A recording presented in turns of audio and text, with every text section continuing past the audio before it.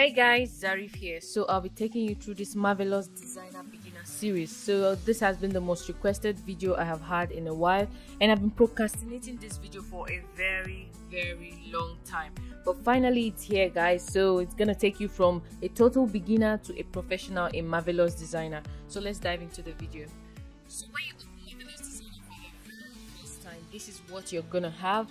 And here on the left you have your 3D garment window where your clothes simulation happens, and here on the right you have your 2D pattern window where you draw all the patterns that make up a garment. So all the pattern pieces that make up any garment will be drawn on this 2D pattern window, and then you simulate it and see what it will look like on the 3D garment window. You might be wondering, where are the avatars? Where can I find the avatars so I can start designing already? So just chill. So if you're using Marvelous Designer 7 and 8, you're going to find the avatar here. You'll find a folder called avatar. When you click on it, you're going to find the female avatar, the male avatar, and the kid avatar. So let's pick female A. So when you select the female A avatar, you can find the attributes for this avatar in the folder female A. If you want to change the hair, you can select any hair of your choice here. You can also change her shoe. Yeah, so whatever avatar you select, you can actually go to the various folders for the hair and shoe and change the attributes for that avatar in terms of their hair and shoe. But if you're using a lower version of Marvelous Designer, you're not going to find this folder there. You're not going to find that avatar folder in the library. You're going to find it somewhere in Avatar Editor. Go to the avatar menu and you go to Avatar Editor. That is where you find it. But on the newer versions like 7 and 8, you're going to find the avatar and her attribute or his attribute in the library. So next I'll be showing you how to navigate through Marvelous Designer. So basically, if you're using a 3-point mouse, that is the mouse that have the left, the right, and the ruler, to navigate through in Marvelous Designer, on the 2D window, if you want to pan, you have to hold down the ruler and you can pan through the 2D window. Likewise, the 3D window, you can still hold down the ruler and pan through. And if you want to rotate in the 3D window, because obviously you can't rotate on the 2D window, so if you want to rotate, hold down the right click and you can rotate around the 3D window.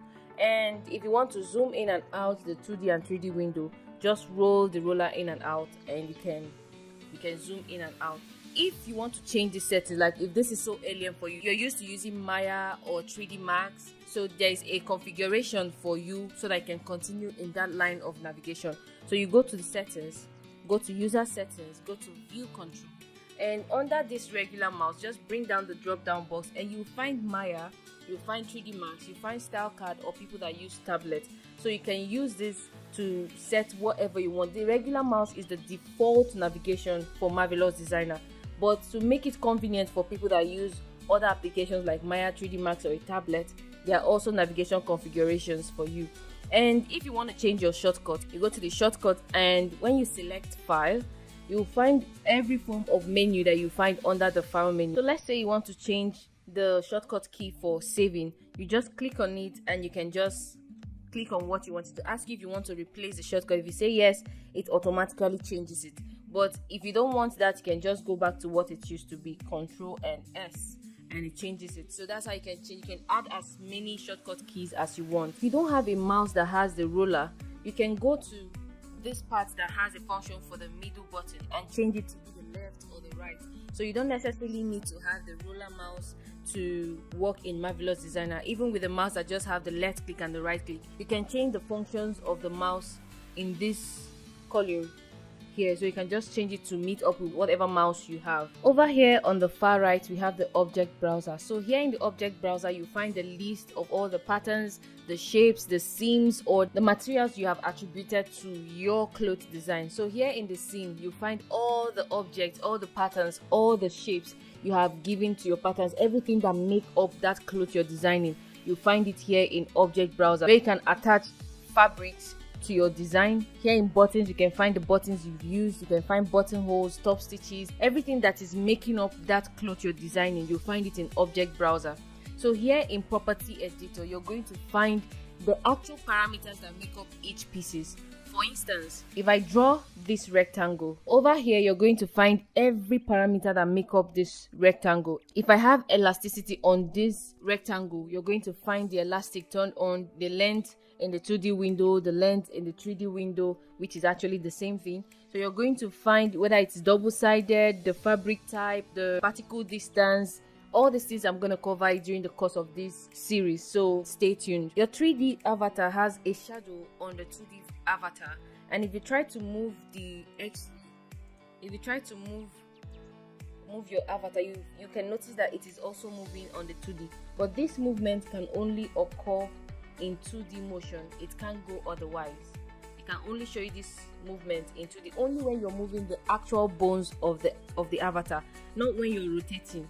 Rotation is different, but if you're rotating it from the bone, that's when you notice this movement. So whatever position, whatever pose your avatar has on the 3D window, that is the same position it's going to have on the 2D window. What you see behind this shadow is called grid. There's also grid for the 3D, but I turned it off. But if you want to turn it on, you go to display, go to environment, and you can show 3D grid. That's where you can find the grid for the 3D window, but I always love to turn it off. It's quite distracting for me.